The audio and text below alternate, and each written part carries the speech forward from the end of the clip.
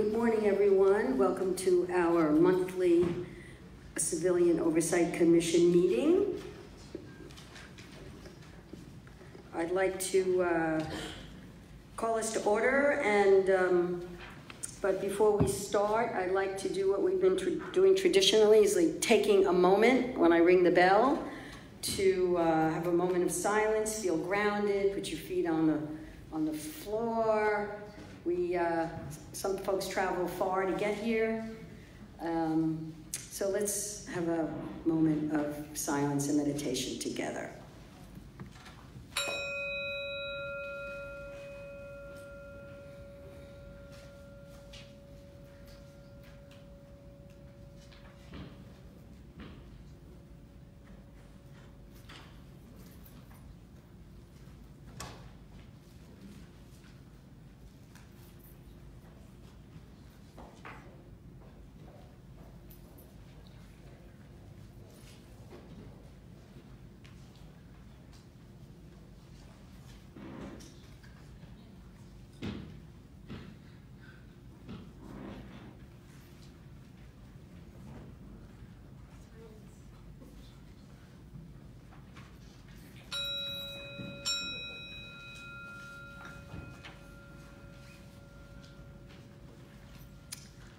I'd like to invite Commissioner Tolentino to lead us in the Pledge of Allegiance. Please stand. I pledge allegiance to the flag of the United States of America and to the republic for which it stands, one nation, under God, indivisible, with liberty and justice for all.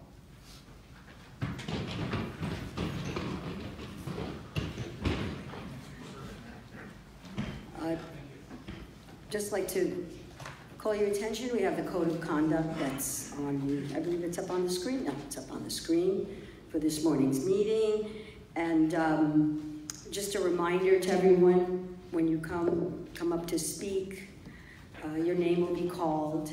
And we've been giving 3 minutes per person, and we respectfully request that you adhere to those 3 minutes. If perhaps you go over, I'll ring my little bell to remind you, and if you would just stop talking at that point. Thank you so much. Okay, so let's turn to agenda item number 1, which is the approval of the February 26, 2019 meeting minutes. Is there a motion to approve? Move approval. There is. Second. Is there any discussion? Everyone in favor? Oh, sorry. Okay. All right, no discussion. Everyone in favor, please say aye. Aye. Any abstentions? Abstains for absence? Any nays? Okay, so moved. Minutes are approved. And I just want to remind folks too that if you do want your name attached to any commentary in the minutes, this terms to the public, please let us know. We have our staff here that can make a note of that if you want to be in the minutes. We have one speaker for item 1. Oh, we do? Greg Allen. Good morning. There's a paragraph in the minutes that I was concerned about. It was commenting on ICE in our jails as being some political, an abused political influence in our jail system. I don't agree with that comment in that paragraph, and I don't agree that ICE is a negative in our jail system. The paragraph is an outrageous one describing how ICE intimidates people in the jail system. Well, if you're a policeman, you're wearing a uniform, the uniform alone intimidates anybody. It's meant to demand respect, and it's meant to intimidate. So the paragraph is a little bit outrageous, and it needs to be addressed, and I don't like it in the minutes at all. Mr. David A. Budd, who commented and highlighted on ICE involvement, I don't see any highlights. I want to know what he's highlighting, because it's outrageous what he said about our ICE. I want somebody from ICE to defend his paragraph, commenting on what they do. I want someone to represent ICE and respond to that paragraph, or take the paragraph out. It doesn't belong there. Thank you. I would just like to report that our minutes are simply a summary of the conversations and discussions that the commission had. It's not a transcript, so this merely summarizes what occurred. It's not an opinion of the commission itself. May I address that? No. Because you commented that it's an opinion that doesn't belong there. It's not my opinion, and it doesn't belong there. It's inappropriate at best. Please look at it. Okay, thank you for your comment. I just want to be clear, it is not the opinion of the commission. It is simply a summary of what occurred at the meeting. Thank you. Okay, now we're going to move to... We have public comment still, right? This is public comment, right? We're about to start public comment. We're going to start public comment now, and Ms. Williams, will you please call? Our first speaker, Vaughn Beck, followed by Greg Allen, followed by Michael Greer.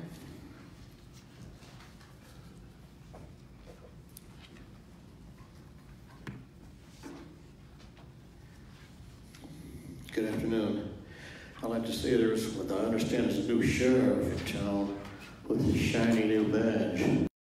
Well, it doesn't represent the legit legal Americans in this city, the Chicago West Coast. The corrupt, self-serving, empty suits that continuously give the middle digit to true law enforcement, ICE, who diligently attempt to maintain law and order. Oh, by the way, Sheriff, you said you would physically remove ICE from the jails. We don't like violence or threats. Where is your love? Oh yes, you know all about violence. That shiny new badge is not shiny. It's tarnished. Thank you very much.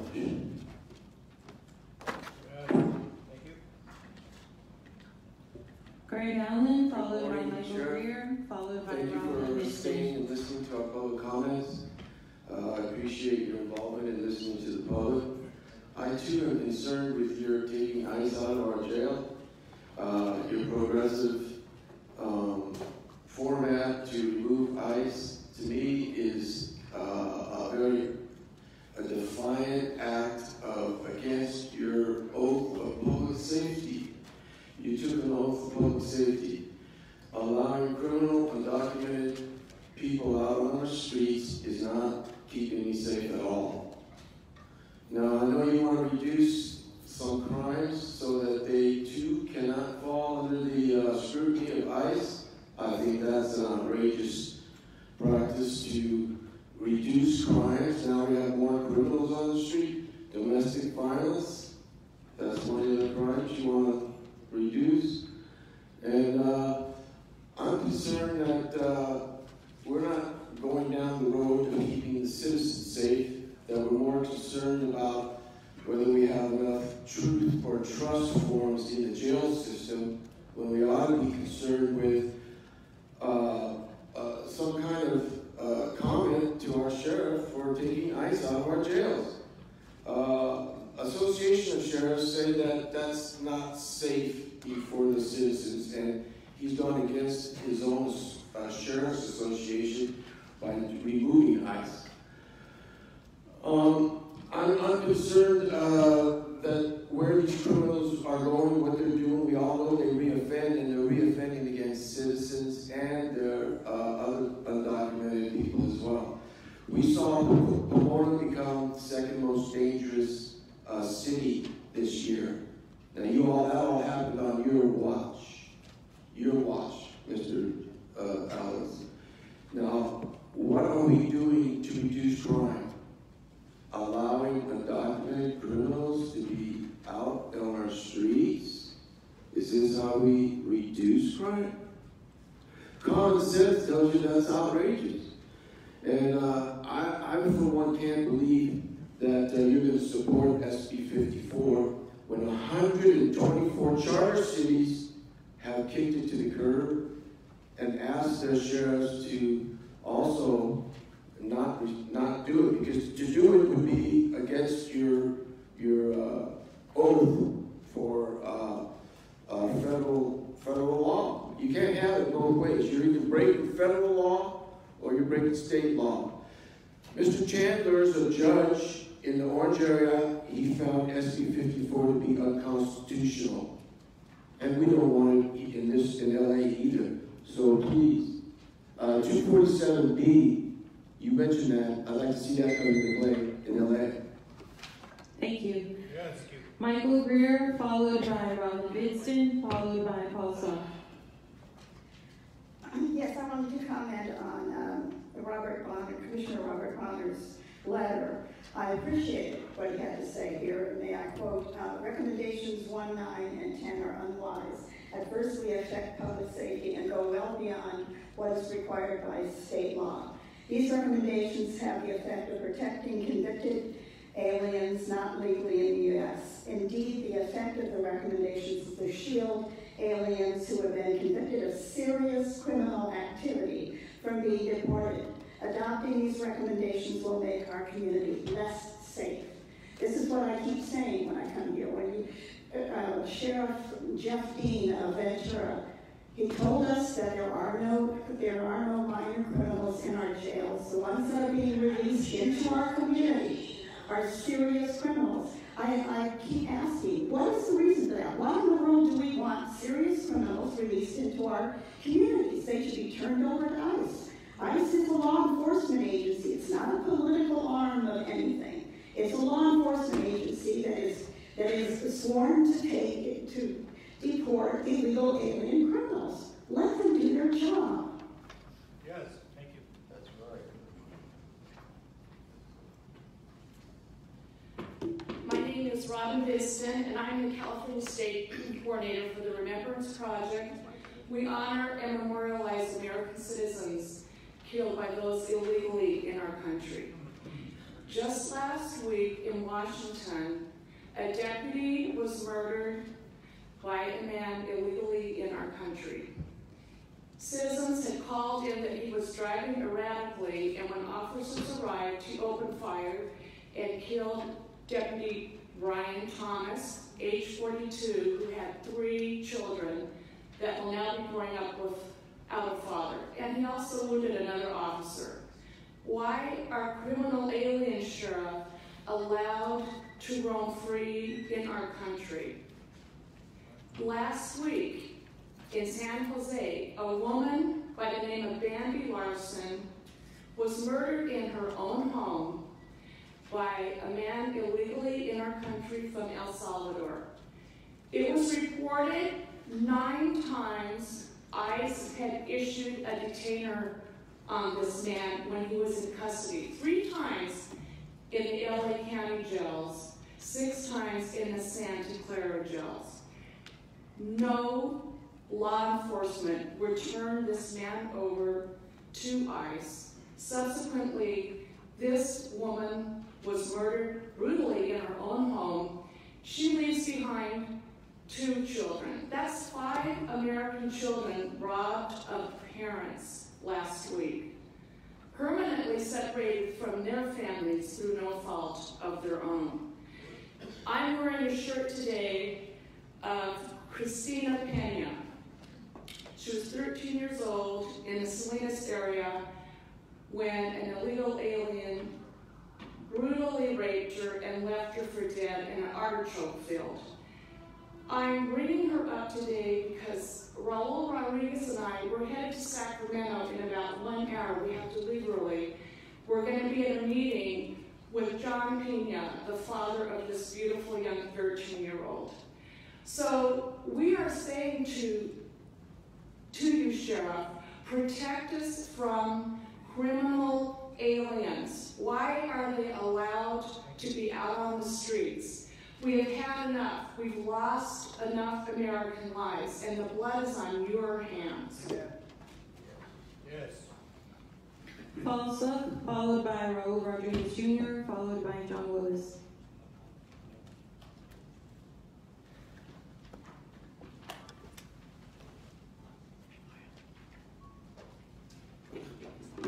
Morning, also with the Youth Justice Coalition.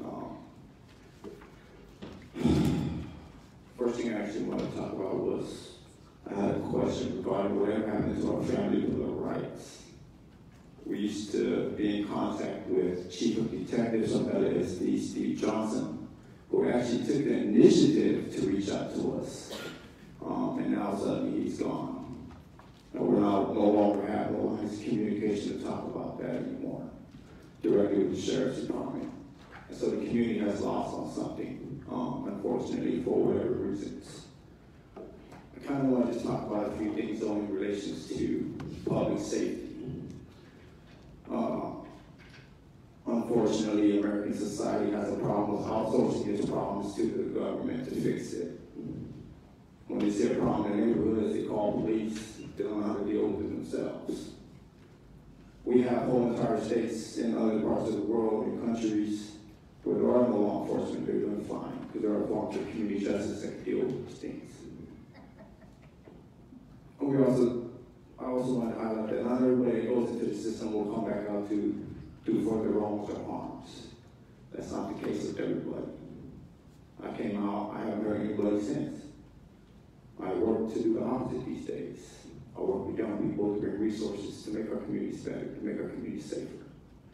Not everybody that enters the system will come out with this propensity to do harm, which is the idea that we need to deport people after they've committed a harm. Yes. But who's to say that they will do it again? Do we have a crystal ball to see that? You know, there's a lot of talk about people hurting law enforcement, etc. If you look at the United States Civil Commission, they did a report on use of force, on violence against officers, etc. Most of the people that killed these officers were actually white. They weren't people from other parts of the world.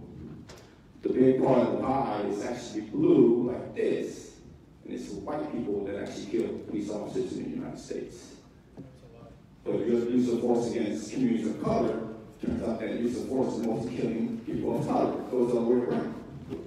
So people of color that are victimized by law enforcement are more so than those that are actually hurting law enforcement. So those are just some of the things I want to highlight. Some of the things I just wanted to leave at this table. Thank you. Thank you. Raul Rodriguez Jr., followed by John Willis, followed by Keith Hardini.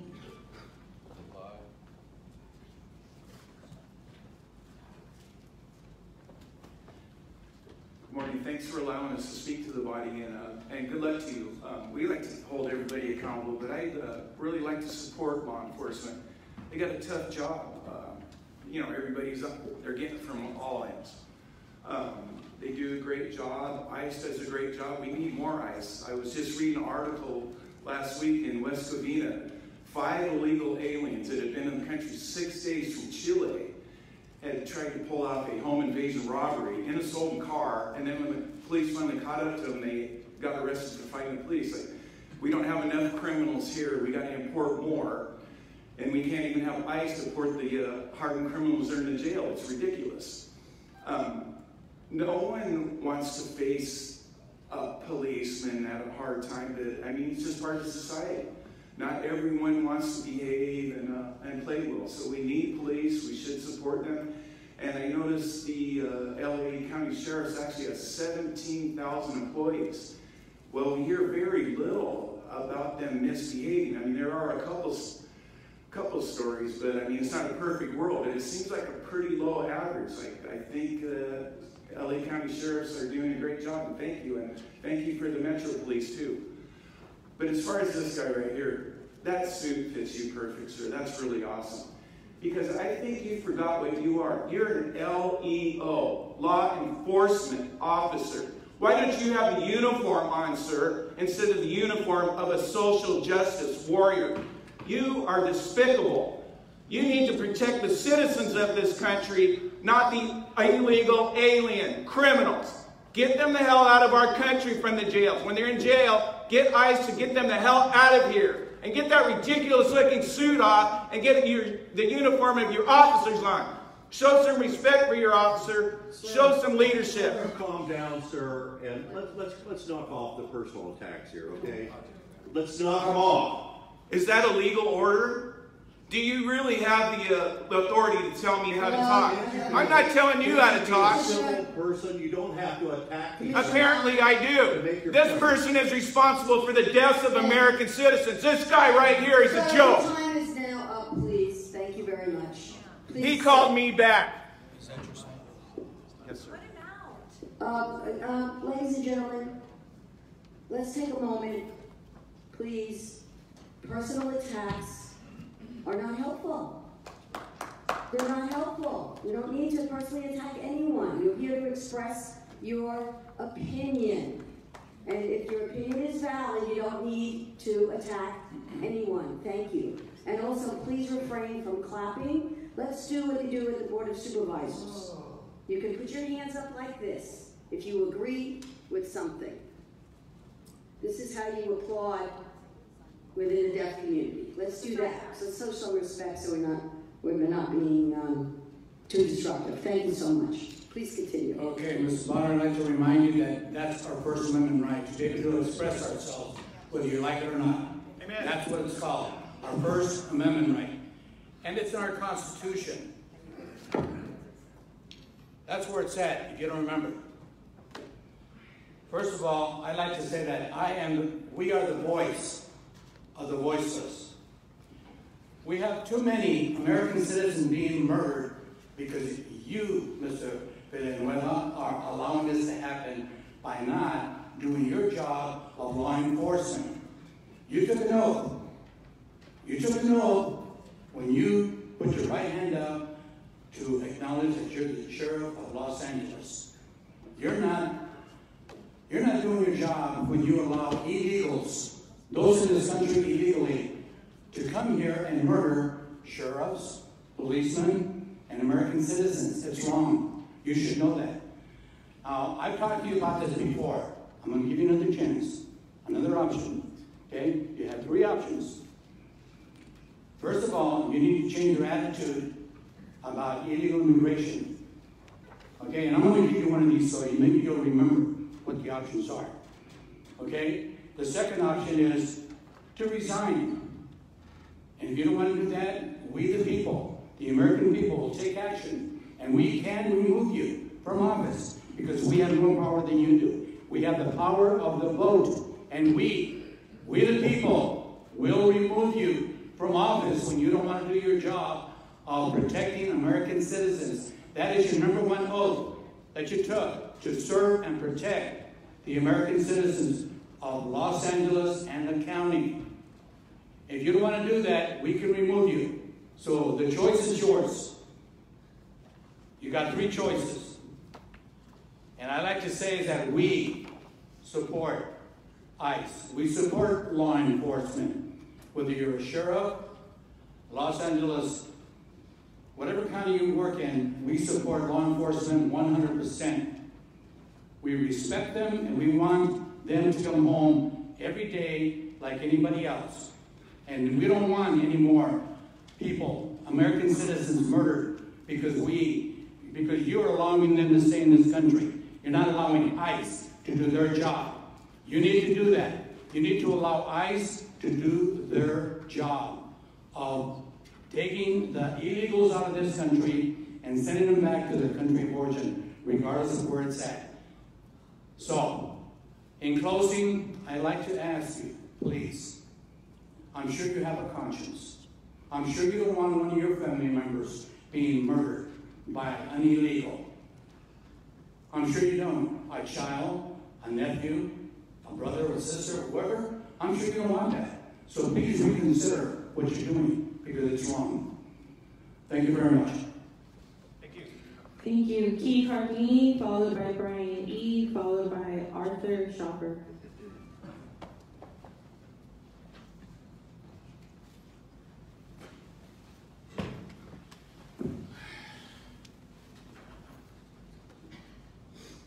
Good morning, commissioners. Yeah, my name is Keith Harding, and I want to kind of deliver a more recent response. I think that is very important to remember. As author Daniel Horowitz, a senior editor of Conservative Review, said that the distinguishing characteristics of a strong, sovereign nation compared to an undeveloped country is the ability to monitor and control an external movement into its territory and the ability to apprehend and remove those who trespass on the national private property rights of the people of the United States. Yet, on every measure, we seem to fail, not just in our ability to prevent strangers from infiltrating our territory, but in monitoring and apprehending those who successfully remain in our country illegally. And all the murders that occur as a result of this failure are 100% avoidable. That's pretty incredible. That's an incredible statement, but true. Case in point is the murder by another undocumented illegal alien. This was brought up earlier. He was an immigrant with a long convictions for kidnapping, drug possession, battery on a police officer, trespassing, burglary, and he has also been diagnosed with a psychosis behavior, sort of psychosis, back in 2016. I don't know if that's among the lists of felonies that we were talking about last time that must be identified. We'll see today maybe if they have such a list of the crimes that have been called lesser crimes. But that concerns me, and it should concern you. The U.S. Immigration ICE, U.S. Immigration and Customs Enforcement, they said that agents tried to deport this same suspect 9 times before, but they were detained. In other words, their detainers were not honored in the Los Angeles and Santa Clara counties. So I find that kind of disturbing, and I hope you do too. So my final question would be to that: how is it that we, the people of the United States, are so heavily regulated or monitored in every aspect of our lives, yet somehow illegal infiltrators seem to successfully evade the juggernaut of Big Brother? I like that term, that phrase, Big Brother. I mean, it's been used quite often, and it's amazing. Thank you. Thank you. Brian E., followed by Arthur Schopper, followed by Michelle Infante.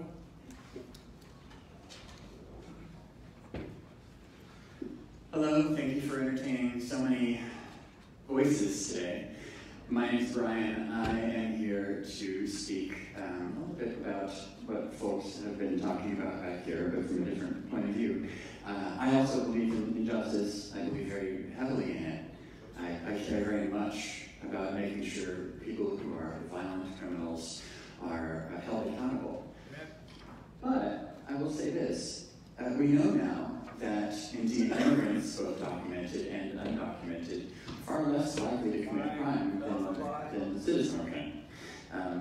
So the thing I'm here to ask you is I actually just want real justice.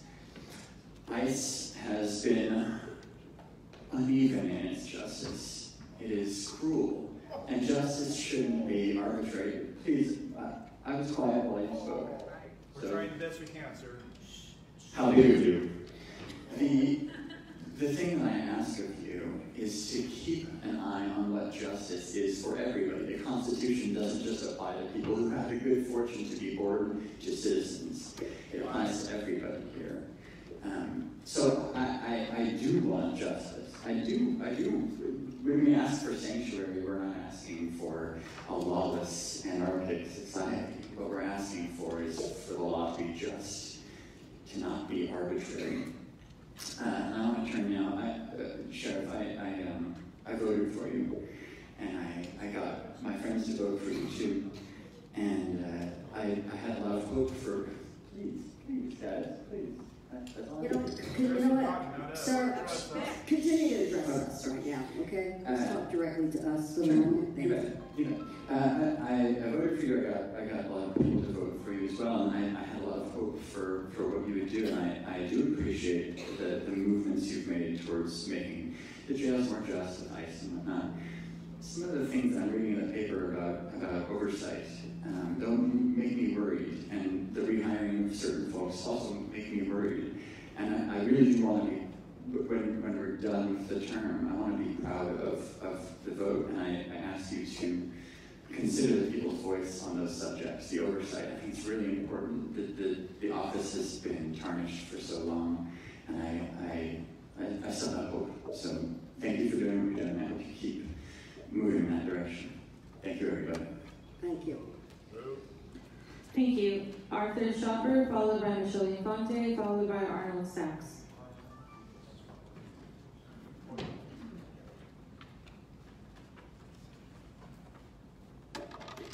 My name is Arthur Schopper. I'm a resident of Torrance, California. I met this man at a town hall in my city, and when sheriff's deputies were gunned down in East LA, he said that he had to go, but before that he needed to take time for a photo op. That to me shows you right away where his priorities really lie. On my shirt, I bear the image of DeAndre Mitchell. This black life rushed into a fire, a burning building, to try to save 4 other lives. He didn't ask what their skin color was. He just wanted to save those lives. They all died. The building was set on fire by an illegal alien transient named Johnny Josue Sanchez, who to this day stays in our jails, is fed by our tax dollars, and still the family will never get. DeAndre has a daughter who will never see him again. I thought Black Lives mattered. I'll put this to the test. To all of you who care about Black Lives, say his name, DeAndre Mitchell. DeAndre Mitchell. Thank you. I want to speak on other issues at this time because I'll have plenty to say about the immigration issue. First of all, I think this is an illegitimate sheriff. Amen. Judicial Watch determined there are 1,500,000 voters who should not be on the voter rolls in Los Angeles County. We need to have a further audit, and I think that the board should present to the Board of Supervisors and say this is an illegitimate election. I won't hold back. I'm the Sheriff McDonald. He's a guy who put everybody's safety on the line. I did not agree with his argument about SB 54, but he opposed it because it would require ICE to go into the communities. They wouldn't just go after MS-13. They go after grandma, grandpa, and the kids. Anybody who is illegal would get swept up and deported. I want criminal illegal aliens out of our county and out of our country. We have an illegitimate sheriff. I do not trust the outcome of the vote. We need to audit this, and I think we should have a new election. Furthermore, and I don't know if the people in the audience, the people who seem to be anti-law enforcement, I am not anti-law enforcement, I'm pro rule of law, and there is so much corruption in the LA County Sheriff's Department, whether it's Republican, Independent, or Democrat, who become the sheriff. Maybe we should talk about dismantling the entire county department and have either regional or allow for cities to have their own police departments and facilitate those cities who can't afford one. We need local control as much as possible. Otherwise, we're going to have domestic violence abusers, corrupt officials. The people who drive this guy's car are suddenly now high-ranking officials again in the department. Something is wrong with this picture.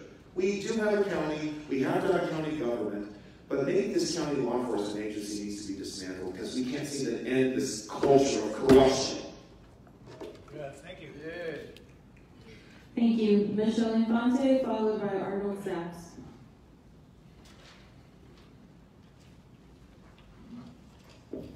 Good morning, Commissioners, and good morning, Sheriff Villanueva. My name is Michelle Infante. I'm with Dignity and Power Now.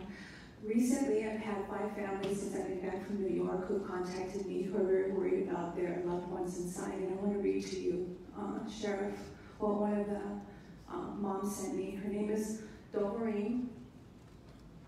Michelle, they still have my son in mental health section of the jail wearing a look-alike velvet dress with no underwear and clothes underneath.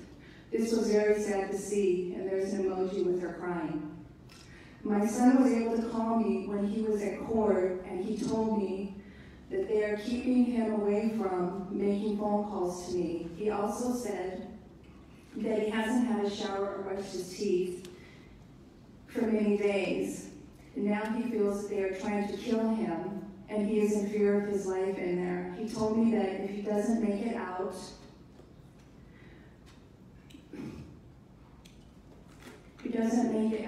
know that he loves me and his wife and his children. He said that he will never harm himself, but he's afraid that they will. That's not the only person that's contacted me, Sheriff. I've had 5 families, and one of the families that contacted me was the aunt of a boy who committed suicide supposedly a couple weeks ago.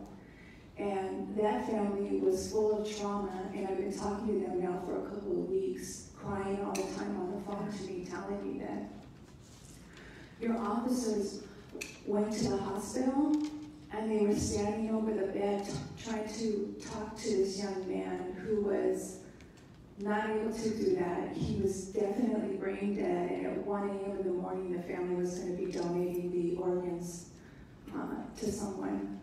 So I want you to know while you're sitting here exactly what's going on, and maybe things that you don't know about. And if you're interested in knowing about the other 5 families, I'm more than happy to take the time out to sit down and talk to you and give you their statements and their comments regarding what's happened to their loved ones. Thank you. Thank you. Our last speaker, Arnold Sachs. Yes, good morning. I'm Arnold Sachs, and it's been a while since I've gone to meetings. I used to go to the Board of Supervisors meeting and rip them every Tuesday. As a matter of fact, they changed the speaking rules because of me. We used to be able to speak on all the items. You're in here talking about the Sheriff's Commission. Your Board of Supervisors is a $31 billion industry. They get 12 people to show up for a meeting, and you can only speak for 3 minutes. The Board of Supervisors has oversight over the sheriffs. The sheriff, elected sheriff, has no oversight, has no union oversight over his employees.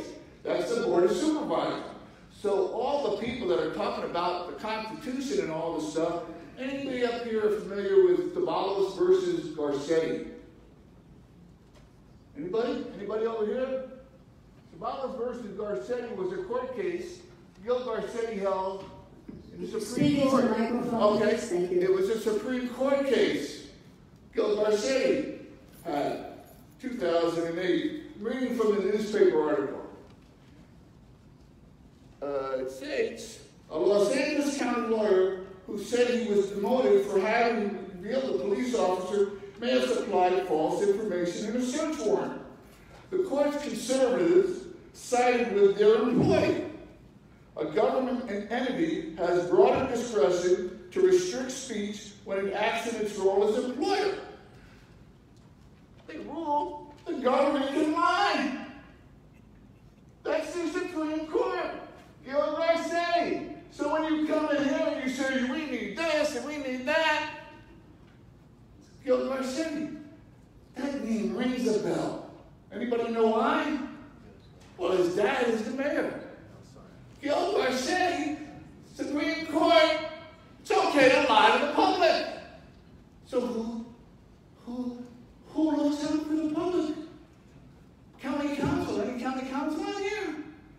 County council is a private office hired by the Board of Supervisors. They have no civil service protections. So they just rule for the court, the county. And I appreciate the hell out of you having this meeting here. I was on my way over to go to the board. And I'm thinking, what am I going to say? And then I look at the agenda, and there's an agenda item. They're looking for money for some bullshit. They're getting tax money from pot. They can't get wheelbarrows big enough to put the freaking money in, and they can't spend it. You know why? Because it's pot money. It's illegal. So what do?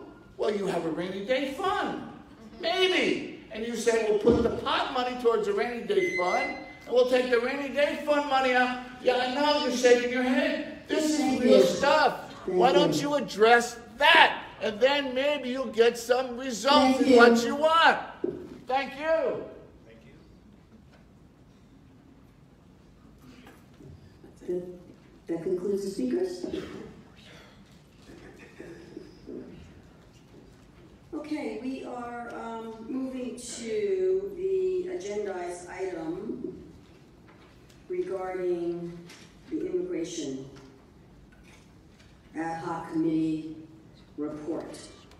Obviously, this is an issue that is extremely sensitive, emotional, not only for our community, but for the country. So the committee, the ad hoc committee, has been working on recommendations for a while, and we're going to take up this item. I want to turn it over to the chair of the ad hoc, Commissioner Vera. Thank you, Madam Chair, and I want to extend a welcome to the sheriff and Deputy Limon. Sorry, I don't have your title, but thank you for being here.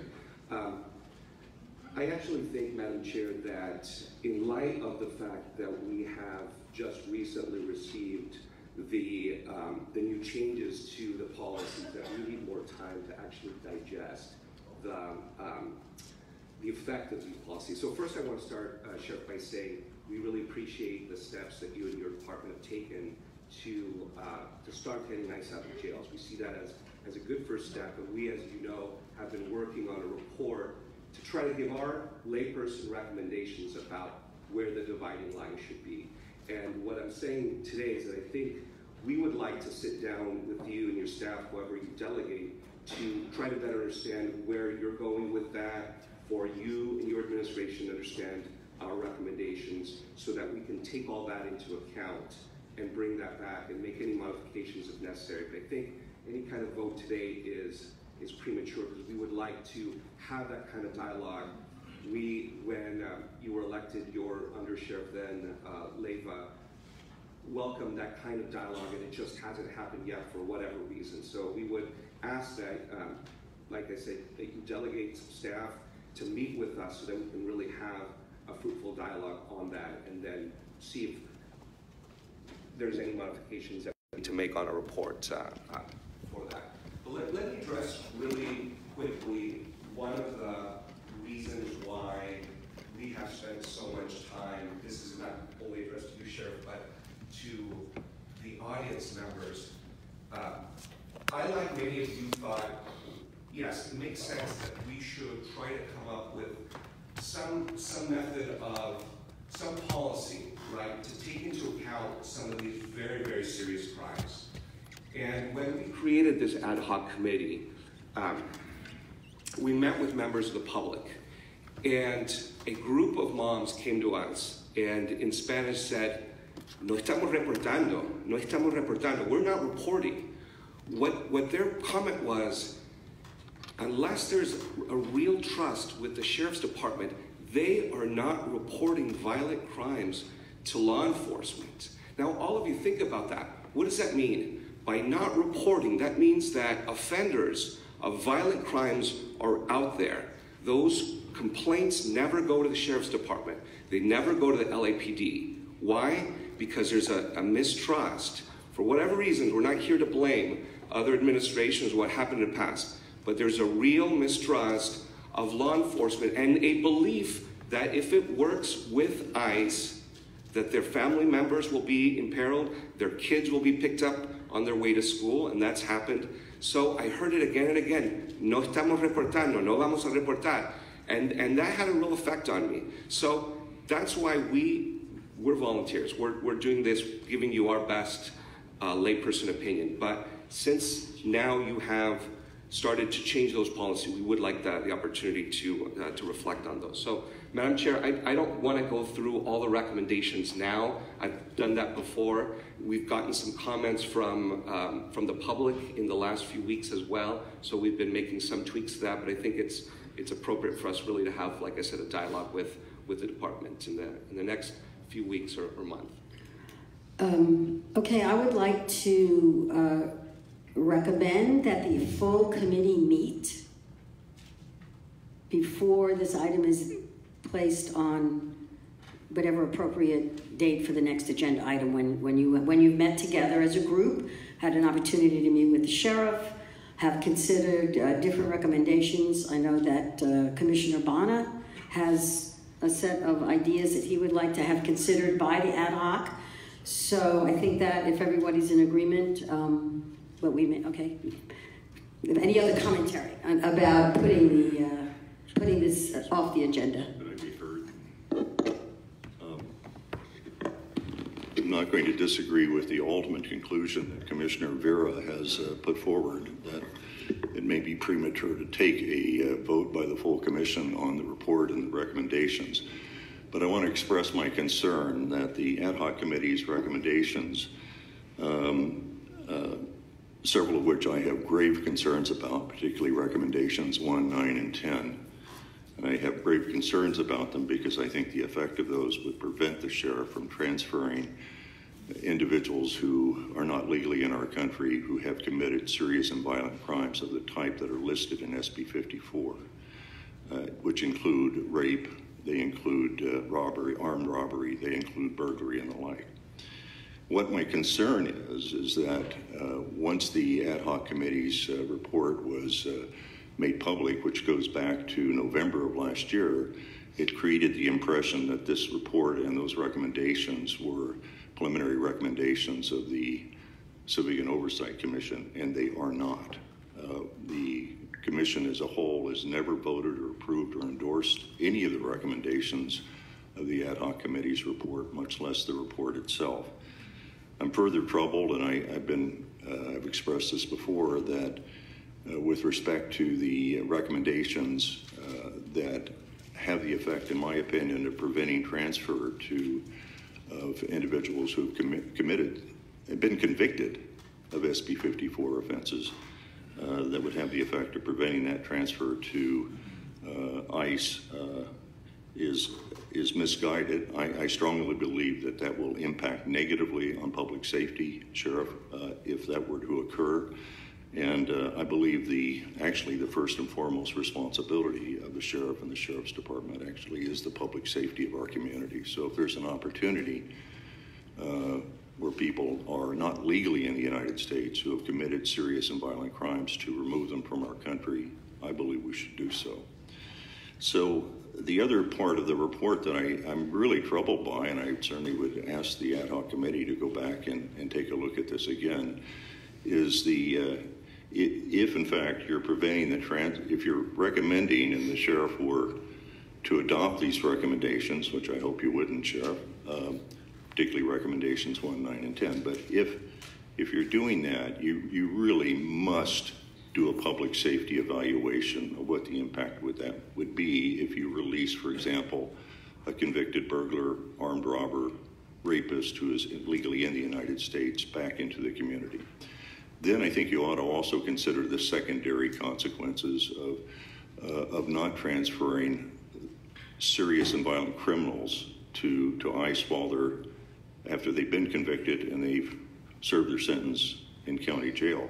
I think you ought to also consider what has to be an unintended consequence of that, which is really forcing ICE agents into the community to locate and find those individuals, which always, as everybody in law enforcement knows, creates a dangerous situation for law enforcement, for ICE agents, for local law enforcement, for people in the neighborhood, for people in the house where the arrest is taking place, and also has the effect that if ICE is there, it's going to, I think it's inevitable, they're going to actually pick up other people that are illegally in the United States who haven't committed any crimes. And we really don't necessarily want that. So you're actually forcing that to happen. And I guess that the bottom line would be is to make clear that these recommendations, particularly 1, 9, and 10, have not been adopted by the full commission.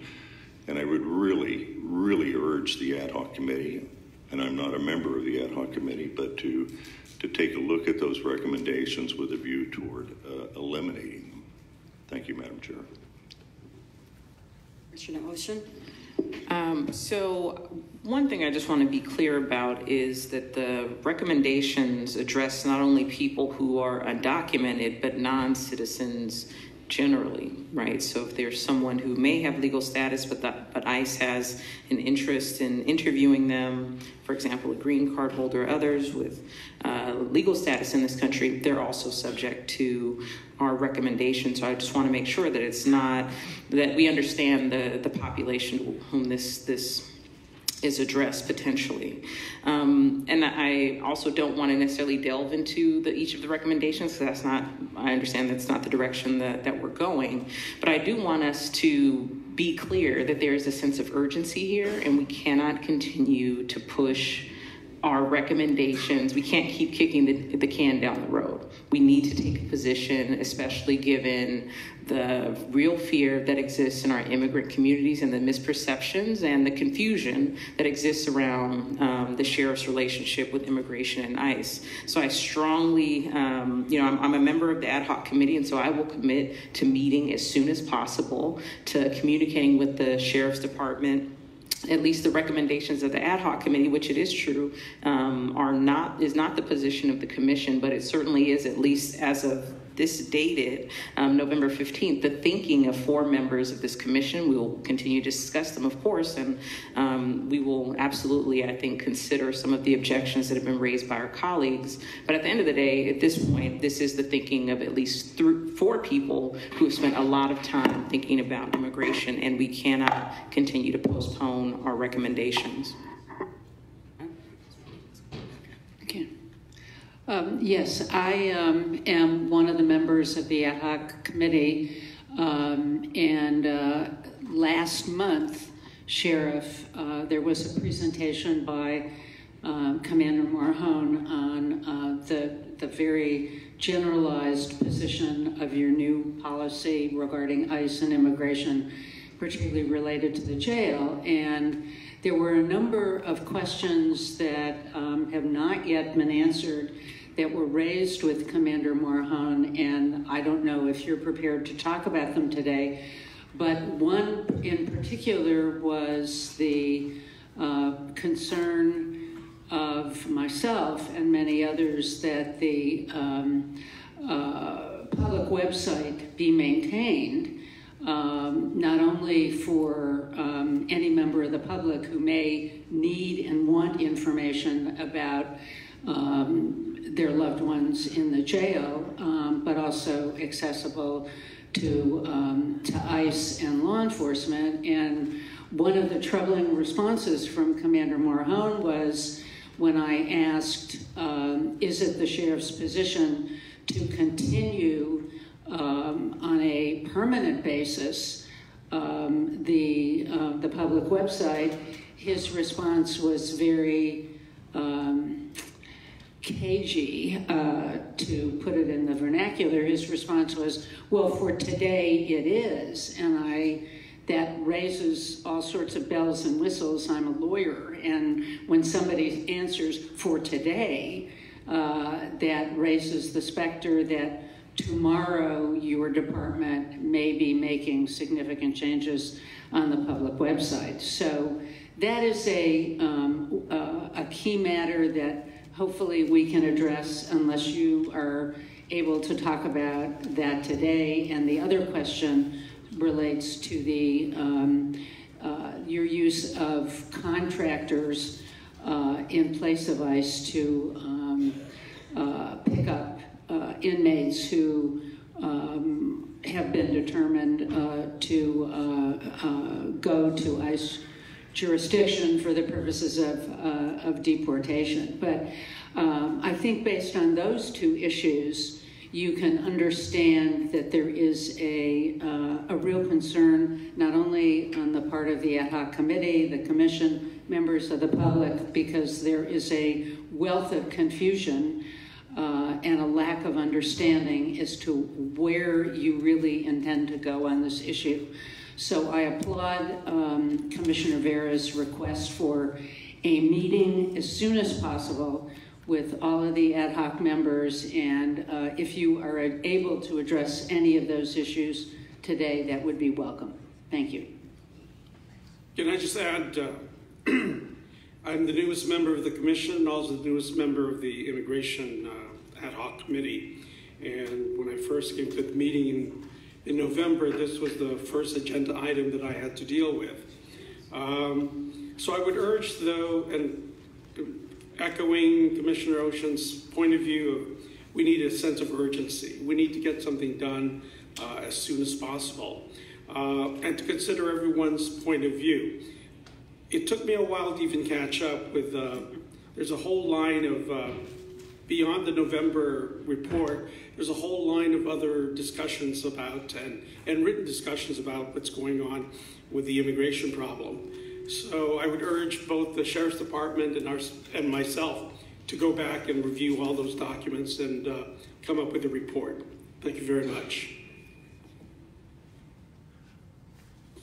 Can I add one other thing on the subject of the action by the sheriff to essentially eliminate 1/3 of the Wobbler offenses, since that's separate and apart from the report here? What can? Are you going to come? I would like to. Excuse me? Are you going to cut me off from actually Well, I thought you were addressing asking. something? I thought you were asking me if you could. Well, I always ask permission, but I mean, and I'm willing to. Well, I was going to comment on it, but go ahead. Wait my turn, but go ahead. Okay. Go ahead, Commissioner Bonner. So the concern. I mean, Commissioner Rubin talked about one concern, but Commander Morhone, when he spoke to us at our last meeting, basically informed us that a decision had been made by the Sheriff's Department to remove 1/3 of the offenses. I believe these are all SB 54 offenses.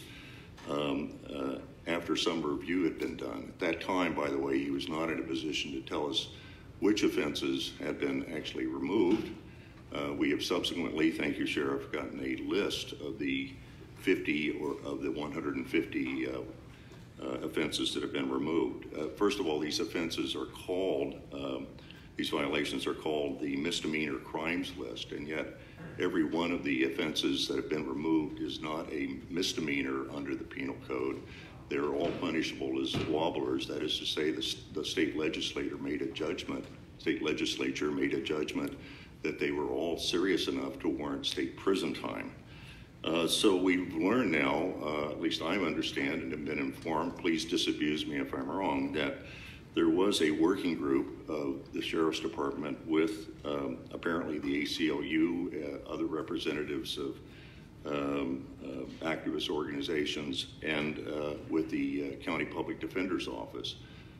Insofar as I know, that working group did not have any consultation with any member of the Civilian Oversight Commission. It had no consultation with the Inspector General, and amazingly had no consultation with, or at least part of the group did not include, the District Attorney's Office, which is the only other county agency besides the Sheriff's Department that has the responsibility of public safety for our county. So I'm really concerned about the process, that it wasn't transparent and that it did not include, I think, all the voices should have been included before 50 very serious offenses were lopped off and made ineligible for transfer to ICE for people that are convicted of them. So the crimes that have been lopped off, by the way, include, and I'm just going to list a few of them, threatening a juror. Threatening a juror has been removed. So if you're illegally in the country, you're being prosecuted and you threaten a juror, you're convicted of threatening a juror, under this list that's been developed, that person cannot be transferred to ICE, right? Even though under SB 54 you would be entitled to, because that's an offense that is an SB 54 offense. It includes hazing that results in death or great bodily injury. That's been removed. It includes penetration by penis or foreign object with special circumstances. It includes falsely impersonating a police officer or another in official capacity. People that are convicted of these offenses illegally in the country, you've just taken off the list. I mean, I would think that there would be a public safety analysis and that there would be some vetting with a broader group than the ACLU and the Public Defender's Office before you come up with a list that lops off 50 offenses. Possession of a wallet gun, bribery of a state official. We wouldn't, somebody bribed a state official who's been convicted of that, who's illegally in the United States, we wouldn't transfer that person to ICE for deportation. I don't understand it. Now, there are some on here. I'm not going through all of them. Maybe there are some that could be lopped off. I don't know. But I think that there has to be a very thoughtful approach. And I don't think this process, Sheriff, in all honesty, was the kind of process that would be appropriate to essentially exercise what is discretion to lop off a very large number of offenses that are otherwise subject to SB 54, which itself was a compromise, as you know, in the state legislature. So that, in any event, I'll rest it there. I just want, and perhaps the ad hoc subcommittee for immigration should also take a look at this issue. I'd appreciate it if they did.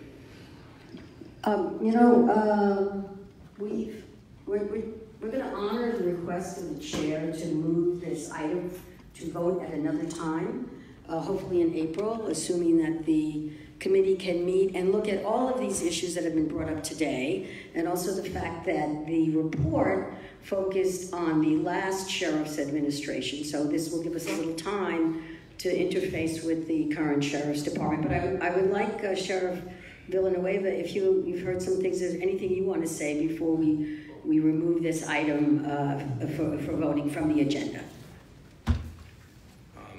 Yes, thank you, ma'am. Three items in particular, and one, first is the list of 50 that were removed were by and large property crimes, and they were filed as misdemeanors, not felonies. So the essence, none of these ones that are filed as felonies makes them ineligible to be transferred via SB. They were sentenced as misdemeanors, Sheriff. They were not filed as misdemeanors. I can assure you that, and I think Ms. Rubin, who's a former deputy district attorney, would say that they weren't. They may have been pleaded down to misdemeanors, but the effect under state law, if you're sentenced to less than state prison time, doesn't mean they were charged as misdemeanors. Well, I don't want to debate back and forth on litigate this right here, sir, but please continue, Sheriff. Thank you. I understand that the personnel and this group that went through the entire list to see what could be reduced, it would be appropriate. That's the conclusion they arrived at, and I'll support their conclusion. But if you notice from the cry of people in the audience with the signs, someone's saying they were going too fast, someone's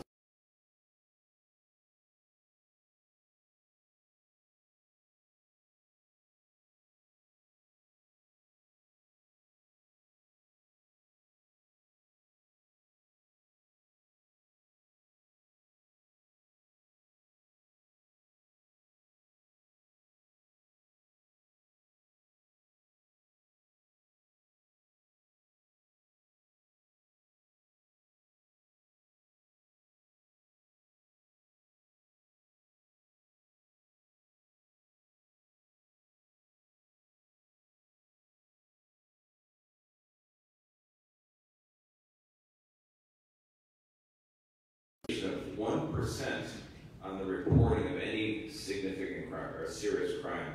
For example, sexual assault. I have a 1% swing. That means I have dozens and dozens of rape cases that were never reported, which means I have dozens and dozens of predators roaming the streets of Los Angeles County who were never held accountable for their crimes.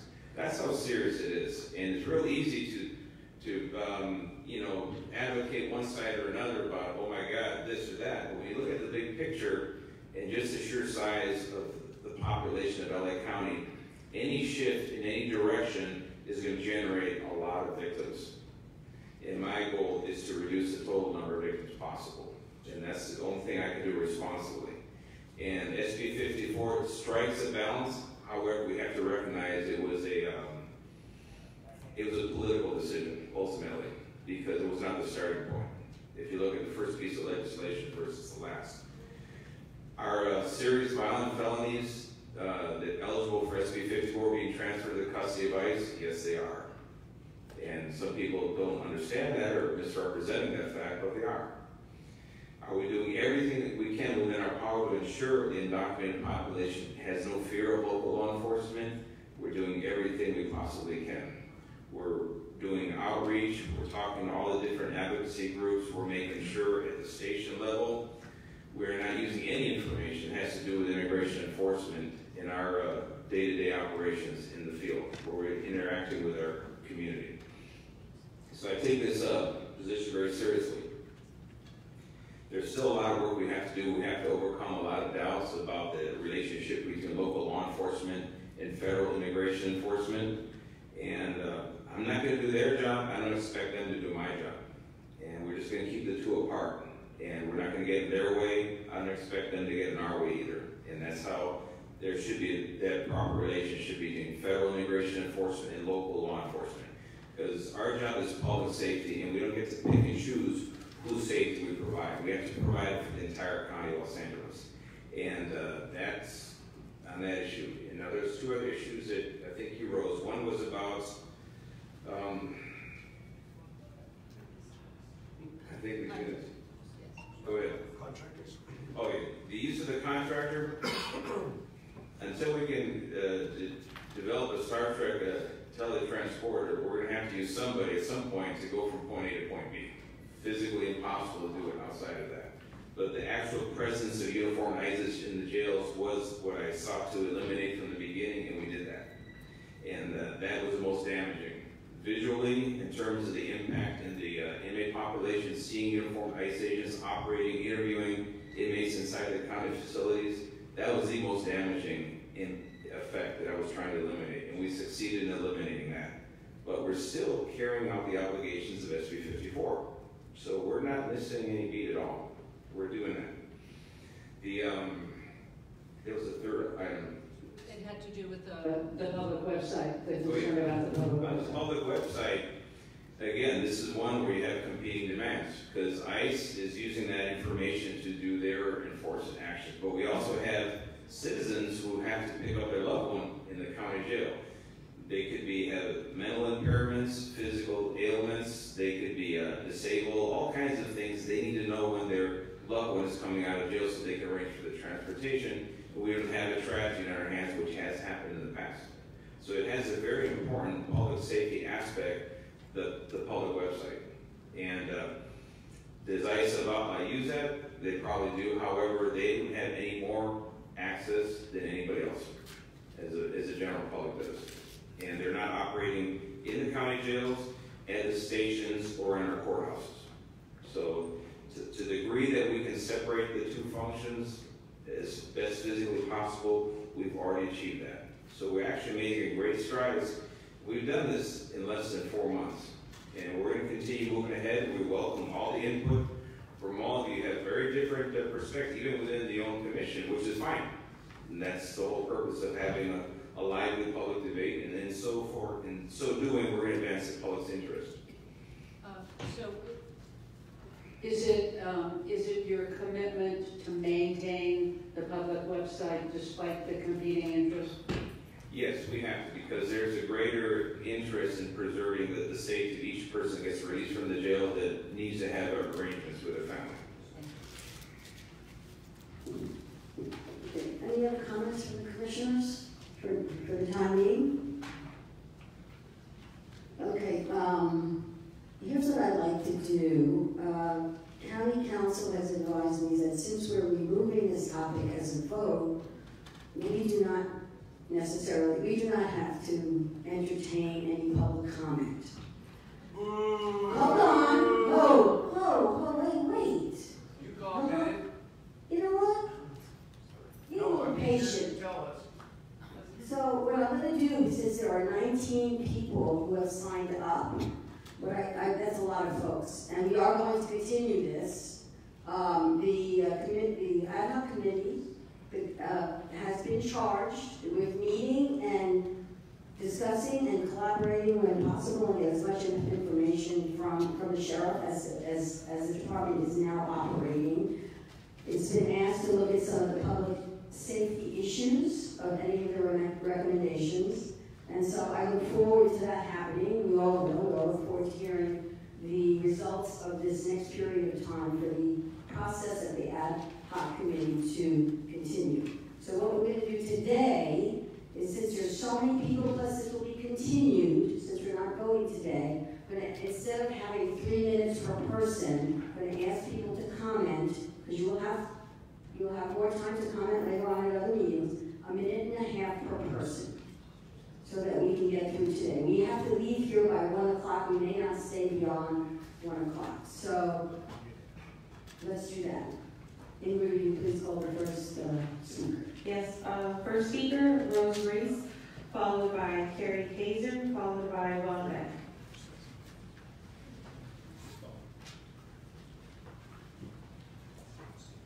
I'm a citizen with a sign, not a people with a sign, loser. Tax-paying free born. Goodbye. Good morning, Commissioners. Thank you for the amount of effort on the immigration ad hoc report that you've done. As LA is a city of sanctuary, the Commission has responsibility to enable local laws to go above the minimum of SB 54 to protect our immigrant community. Recommendation number 1 states that LASD should not provide ICE with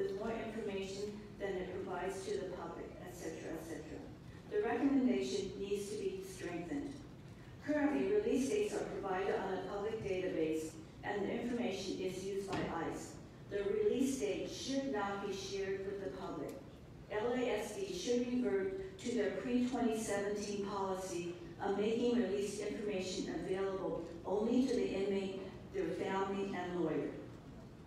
Here's a good example. Here's a good SB 50, for example, from San Francisco, which incidentally is my hometown. From January to May 1st, 2018, ICE had asked for notification of 400 immigrant inmates, and none were responded with release dates, as San Francisco would not share the data. In LA, the vast majority of individuals released from county jail and deported by ICE are for low-level, non-violent crimes. These are not dangerous criminals being released into the community, and they have already served their time. Just as in San Francisco, the release date should not be shared with the public. In summary, the Commission needs to push for our local laws that go more than the minimum SB 54, and one way is not to share data with ICE. Thank you. Carrie Kaiser, followed by Von Beck, followed by Grace Siska.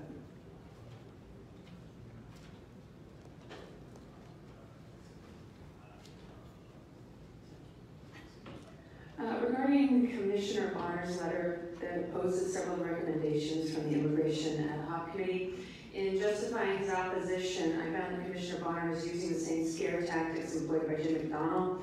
For example, while Bonner specifies rape as one of the serious or violent felonies someone could commit and still, quote, walk right out of jail and back into our community, he fails to mention that according to the Sheriff's Department in 2016, for example, less than 0.4% of all transfers were for a rape conviction. The reality is in Los Angeles in 2017, reports of sexual assault among Latinos dropped by 25%, and reports of domestic violence dropped by 10%, declines that former LAPD Chief Beck said were due to fear of the federal government. So if we're truly concerned about sexual assaulters walking around in our communities and with protecting victims and potential victims from assault, then our focus should be on creating a strong separation between ICE and the LA Sheriff's Department. Thank you. Von Beck, followed by Grace Siska, followed by Michael Greer.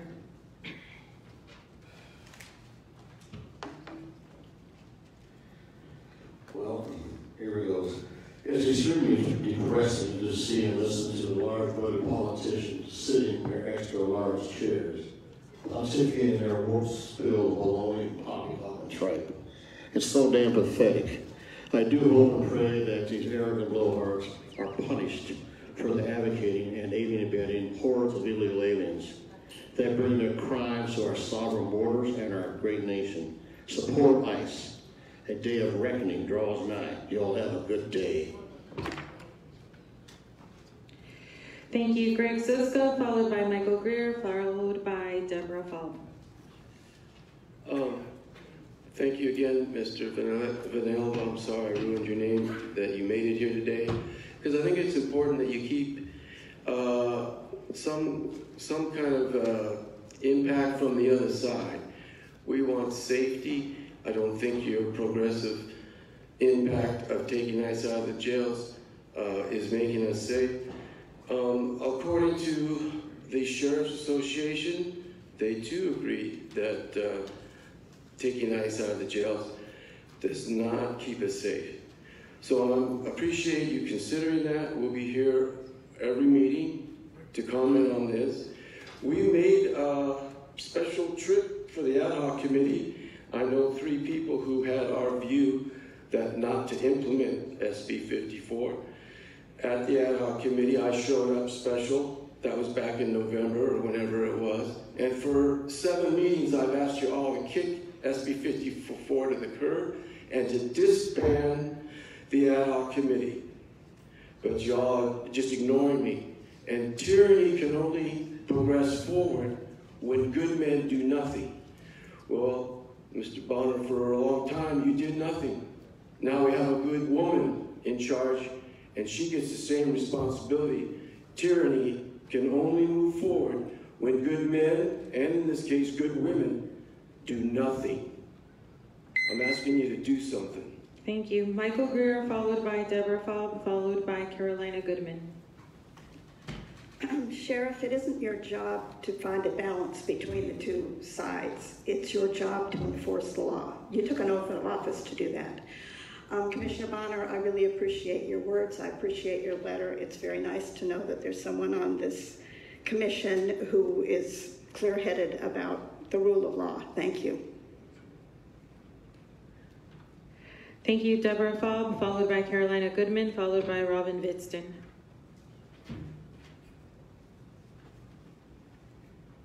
Thank you for the opportunity to speak, Sheriff Villanueva. It's very nice to see you in person. I also voted for you, and I'm glad that I did. However, I have been very concerned about some of the actions that you've taken in office and some of the things that you said this morning.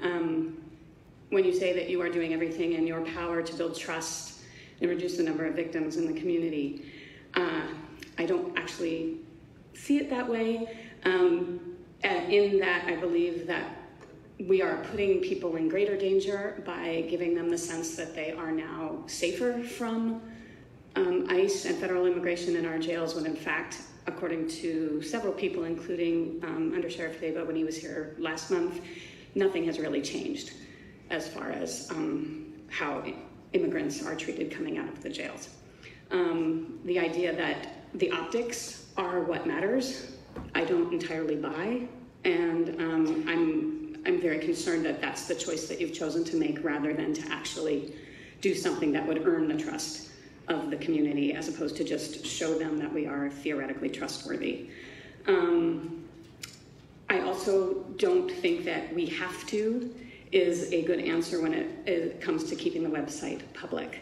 Obviously, as Rose said, there were ways of dealing with informing family members and lawyers of the inmate's imminent release before the website went public, and so there should be ways of doing that now. Thank you. Thank you, Carolina Goodman, followed by Robin Vidston, followed by Dorothy Moore. Good morning, Commissioners. I'm Carolina Goodman with the League of Women Voters of Los Angeles. We strongly supported SB 54.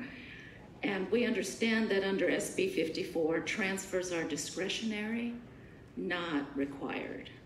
I appreciate Sheriff saying that immigration enforcement is the federal government's role, and it is not the job of LASD to voluntarily assist ICE in any way.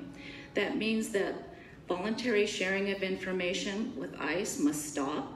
Release dates should be made available only to inmates, their families, and counsel, unless there's a federal warrant.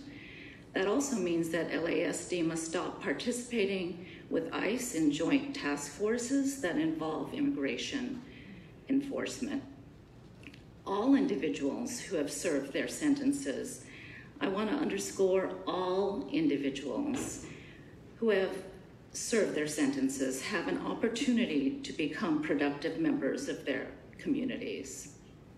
The Los Angeles community expects you, Sheriff, to focus on public safety and leave immigration enforcement to ICE. Thank you very much. Thank you, Robin Vidston, followed by Dorothy Moore, followed by Scott Doyle.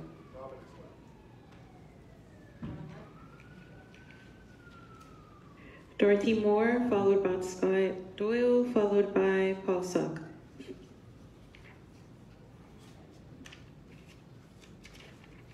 Hi, I'm Dorothy Moore from the South Bay, and I'm a physician, and I'm very grateful for the ad hoc committee's efforts. I previously testified to you about the permanent harmful effects of ICE detentions on U.S. citizens and their families and what happens to the children. I told you about my neighbors' and friends' experiences with ICE. Now we have the ripple effects. My neighbors don't even want our information on their cell phones. They're afraid of having their citizenships, hard-fought, being taken away. They live in fear. I mean, look at me. I have no worries about walking down my street without papers or a passport, but that's not true of everyone. I'm not worried about my citizenship being taken away. And when I testified, I previously represented about 1,600 people in 3 indivisible groups. Our numbers have grown to now 2,250 voters who want no ICE involvement.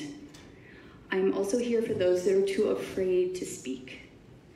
So I wasn't surprised by the election results. We want no involvement with ICE. We want the police and sheriff's departments to have the trust of the community again, and we support the committee's recommendations. but aware of politispeak and the qualifying of uniformed ICE. So we are aware and we support the committee. Thank you. Thank you. Scott Doyle, followed by Paul Sugg, followed by Raul Rodriguez. Good morning. On the one hand, I'm a little frustrated that this issue keeps getting kicked down the road, but I also understand that you've been juggling a lot of other issues and appreciate Commissioner Ocean's comment regarding urgency.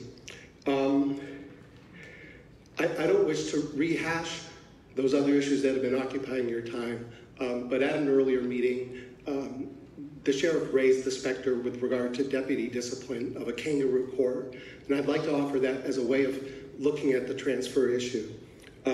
This may be a little bit of a stretch, but I don't think too much to describe the process whereby undocumented immigrants and non-citizens who have served their time are, without even given a chance to take a breath of free air, immediately transferred to ICE, and then likely on to some facility like Adelanto. With this kangaroo court, the judge and jury are faceless and hidden behind bureaucratic procedure, but that doesn't change the reality of the consequences. Transfer sounds like a neat and painless word, but it can't hide the fact that this amounts to a second sentence, one without due process, one that in some cases translates into a death sentence. And as other people have commented, I don't think LASD should be in the business of facilitating that second sentence. Thank you. Thank you. Paul Sugg, followed by Raul Rodriguez Jr., followed by John Willis. Morning. It's very traumatic hearing all this stuff. Just because of my own personal experiences, many of you know about me, but also because of the families that I support every day. They call me, they say what's going on, people that want to know. I do so much of this work, I get calls from out of state. Families are reaching out and asking, what can we do over here? They've taken my husband, I can't pay a bill this month. We're about to be houseless because I picked him up from the jail, etc. So these are complex questions. A lot of things to think about. But just a couple of comments in terms of detainers. You know, I've seen those things. They're just pieces of paper signed by an ICE agent. They don't have any judge's signature on there. They're not valid. And people are not lawfully detained beyond the time of their release. So detainers hold no legal merit. They're just a formality of all things. And as Scott was saying, transfers sounds nice. We transfer money from bank account to bank account. But when we transfer people, that's a more complex issue. And so I just want to encourage us to really think about the consequences of what happens when that occurs, the perceptions within the community, and even in terms of using contractors, the folks from G4S, that just gives community the perception that there's still stuff going on with ICE and people are still getting deported via the Sheriff's Department. So for them, perception is reality.